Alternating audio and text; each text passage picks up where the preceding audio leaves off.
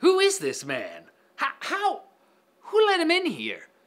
Yeah, I got rid of the beard and I got a haircut. It's not the best haircut I've ever gotten, actually. It keeps wanting to, like, come out in the back. There was just too much of it. Hair, that is, on my head region. Just like how in today's episode, we have too much tech news. So, better get to it.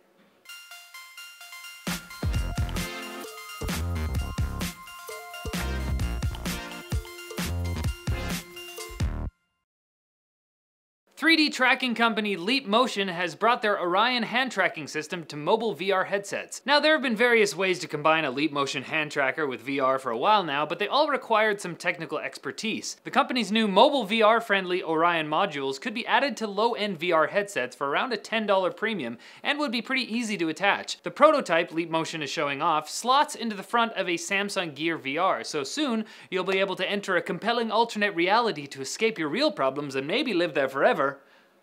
For less. After more than a year of rumors about its Project Titan car project, Apple has actually confirmed it's working on self-driving car technology. In a letter to the US National Highway Traffic Safety Administration, the company said it's investing heavily in machine learning and automation, including in the area of transportation. The letter goes on to talk about automated vehicles in detail. Now, this doesn't mean an Apple car is confirmed. Apple could just be working on autonomous car tech that it would license to other manufacturers. And we also shouldn't get too excited. For all we know, they might remove the fuel charging port to save space. Oh! And two AI initiatives, Google's DeepMind and Elon Musk's OpenAI, announced they were both releasing AI training simulation tools available now to the public. DeepMind is publishing the source code for DeepMind Lab, a maze-like environment that AI agents can be tested on and compared to Google's own AIs. Meanwhile, OpenAI actually released a similar tool called OpenAI Gym back in April, but today it released the Universe interface for said tool.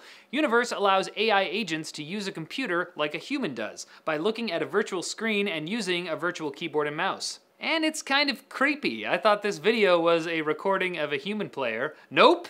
Turns out it's a robot, and none of us are safe anymore. Or we're about to be safer than ever. Against our will.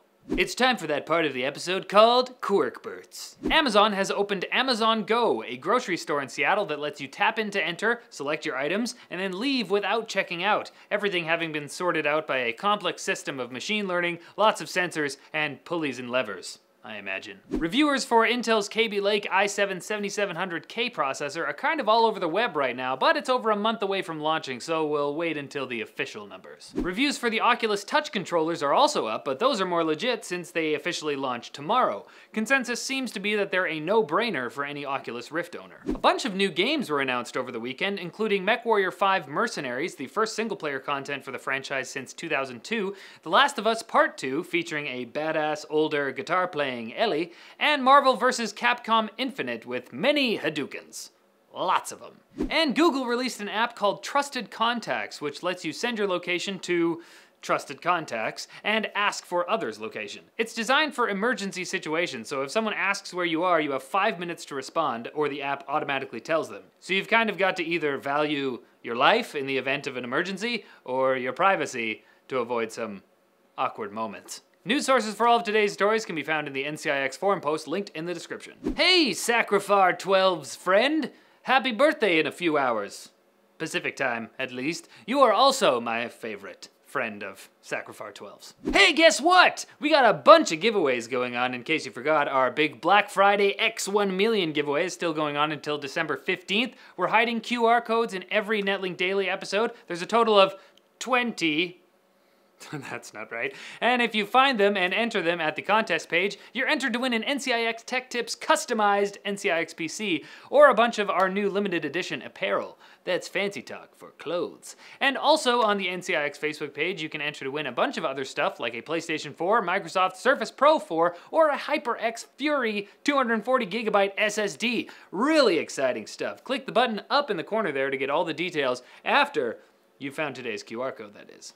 Alright, that's it for Netlink Daily. Thank you so much for watching. Click over here for the previous video in Netlink Daily and check us out on Twitter over here. That's our handles. But as always, like the video if you liked it, comment below for fans with benefits, and subscribe for more videos like this from NCIX. Now, if you'll excuse me, I have to go work on growing out some stubble because my face is freezing. It literally just snowed here this morning, so that's the worst timing.